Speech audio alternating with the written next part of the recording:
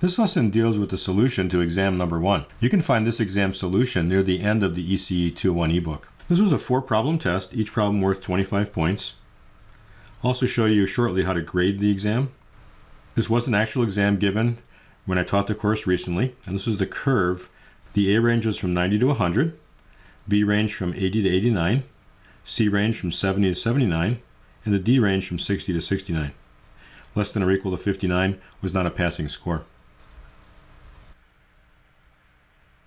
In problem number 1, you were given a plot of current flowing past a reference point versus time, as shown here, and you were asked to plot the charge transferred past this reference point versus time if you had a 0 initial condition on the charge. Also, could you label levels, including maximums and minimums? Well, in Chapter 1, we found a relationship between charge and current, and we found that current was equal to the change in charge per unit time, or it could also be solved for that the integral of the current plus the initial condition was the value of charge. Now I've got different values for my current here. So here I've got a minus 20 milliamps, a plus 10 milliamps, and then I've got 0. So I can look at the integral in these different sections in time. So between 0 and 1 microsecond, what I've got is a equation for the current that I could write, and then I could do the integration. So I'll take the integral from 0 to t, and I can predict any value of charge along that interval of time by evaluating the integral. I also have a 0 initial condition.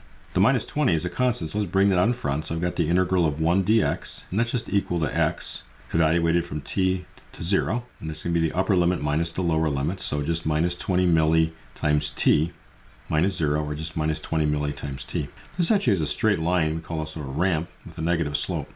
Now because I is equal to dq dt, we can't have an instantaneous change in charge. If we did, we have to provide infinite current. So where this value ends at 1 microsecond will be the start for our next integration. In other words, our initial condition. So at 1 microsecond, I've got minus 20 milli times 1 micro, and so that's minus 20 times 10 to the minus 3 times 10 to the minus 6th, and that's 10 to the minus 9th, and our prefix for that is nano. So minus 20 nanocoulombs will be our initial condition for the next interval. Let's take a look at a plot of that equation. So here's charge versus time. Start out at 0. And I end at minus 20 nanocoulombs, but it's the equation of a straight line, so you just connect that up. This was worth 10 points, and basically right or wrong. Not much partial credit. In the interval from 1 microsecond to 2 microseconds, the value of current was 10 milliamps, so again I'm going to integrate that from 1 microsecond to t, where t will go up to 2 microseconds, and then plus my initial condition. Again, the 10 milli is a constant, so I'm going to bring that out in front. So I got the integral of 1 dx, which is just equal to x, evaluated at the upper limit minus the lower limit. So let's multiply this out. So I got 10 milli times t, and then 10 milli times 1 micro is minus 10 nano, plus our initial condition. So I get minus 30 nanocoulombs for that. This too is again the equation of a straight line. And let's find the value at the endpoint here when t is equal to 2 microseconds. Plug that in over here, and I get 20 nanoseconds minus the 30, or minus 10. So that's the point right over here. I got the equation of a straight line with a positive slope. Just connect those two up. And this too is worth 10 points, either right or wrong. And lastly, for t greater than 2 microseconds, the value of current was 0. So the integral of 0 is 0. But I do have this initial condition of minus 10 nanocoulombs. So it just continues on here for all time. This part of the problem was worth 5 points. Again, right or wrong. And this is problem number 1 on exam 1.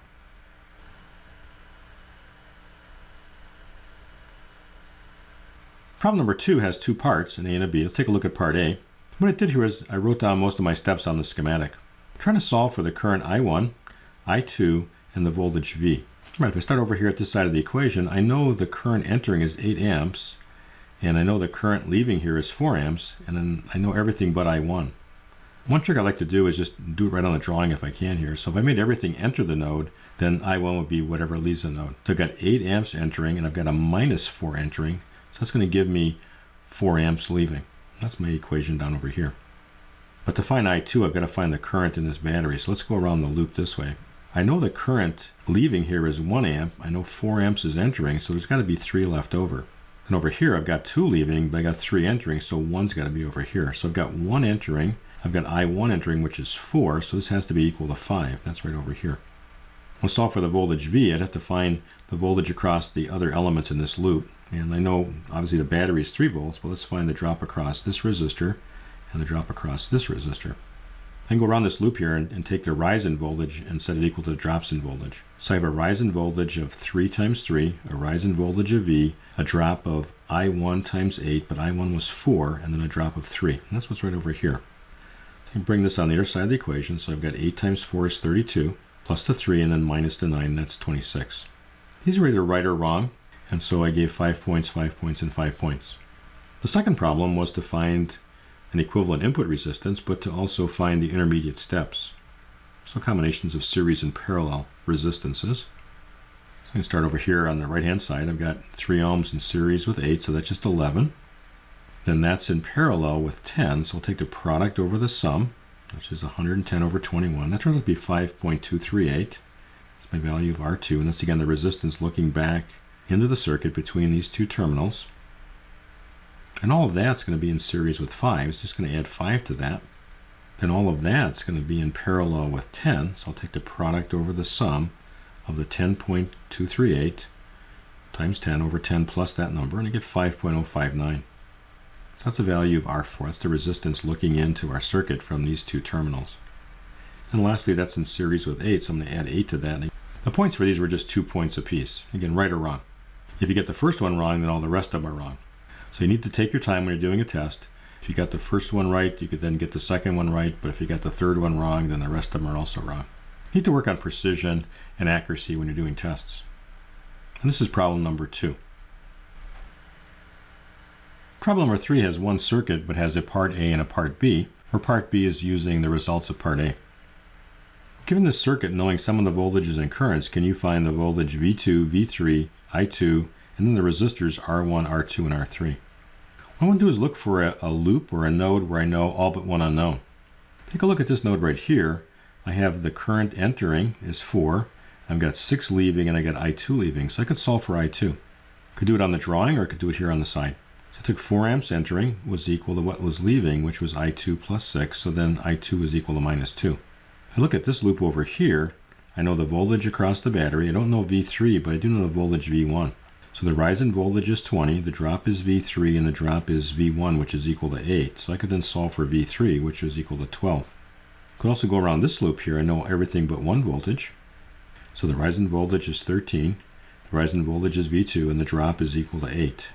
So I could solve for V2. That'd be equal to minus 5.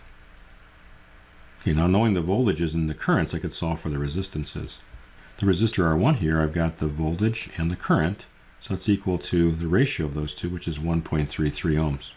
The resistor R2, found the voltage across here, V2, which was minus 5 volts, and then found that the current was equal to minus 2 amps, so I get 2.5 ohms. For R3, which is over here, I found the voltage V3 was equal to 12 volts, and the current is equal to 4. Each of these was worth 2 points. Now, knowing the voltage and the current for each element, I could find the power absorbed by each element. And that's part B. So for the 20 volt source, I had a current coming into its plus terminal as minus 4. So that's minus 80 watts. The 13 volt source had 13 volts, and the current coming into its terminal was I2, but I2 was equal to a minus 2 amps. So it's absorbing minus 26 watts. So in both cases here, these are generating power. Power absorbed in my resistor R1 would be the voltage across it and the current through it. We found that the voltage was equal to 8 volts and the current was equal to 6 amps, and that's 48 watts. The resistor R2 had a voltage across it of minus 5 volts and had a current going through it of minus 2 amps, and that's a plus 10 watts. Again, absorbing power is only what a resistor can do.